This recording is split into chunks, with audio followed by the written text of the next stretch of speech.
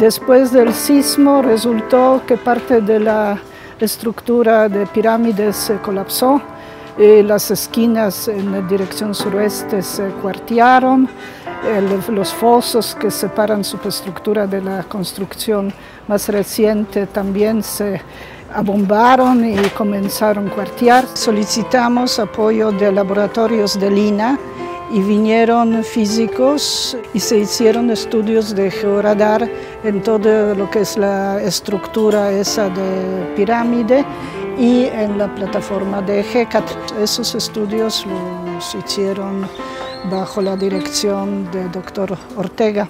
Se abrió para hacer precisamente ese sondeo y ver qué tan viable o qué tan estable estaba más bien la estructura para ver cómo se procedía a rellenar o a su conservación.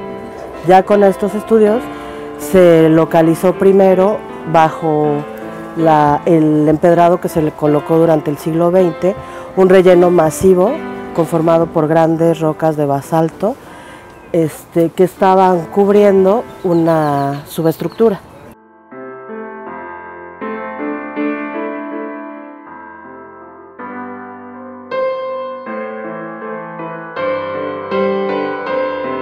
Ahora ya después de excavaciones de 3 semanas pudimos constatar que en cuanto al acceso a ese primer templo que descubrimos fue el mismo acceso de la misma escalinata que vemos ahora, lo que podemos ya constatar que el frente de esos templos daba igual hacia oeste, igual como está construido ahora.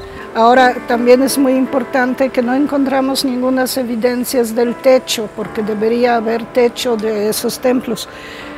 Los techos eran de materiales perecederos, a diferencia de lo que era después en Tenochtitlán, ahí en Templo Mayor. Hasta ahorita no tenemos evidencia de ofrenda.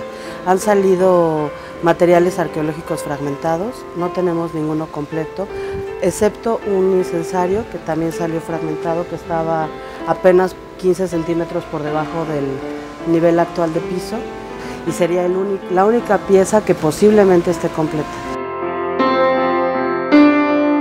Lo que estamos viendo es un templo anterior al que tenemos aquí, sería el más antiguo hasta ahorita en Teopanzolco. Esto lo asociaría también a ser contemporáneo con Tenayuca por sistemas constructivos, y vamos a ver los materiales arqueológicos, su análisis, a ver qué temporalidad nos da. Posiblemente posclásico, alrededor de 1100 después de Cristo. El patrón arquitectónico es muy similar al del templo que se ve arriba. Los muros se encontraron revestidos de estuco en muy mal estado de conservación. A través de un restaurador se van a trabajar para mantenerlos tanto como sea posible y lograr su permanencia. Esta parte no ha sido tocada en prácticamente 500 años, por lo menos. Y pues ver si la temporalidad para Teopanzolco se va todavía más antigua de lo que pensábamos.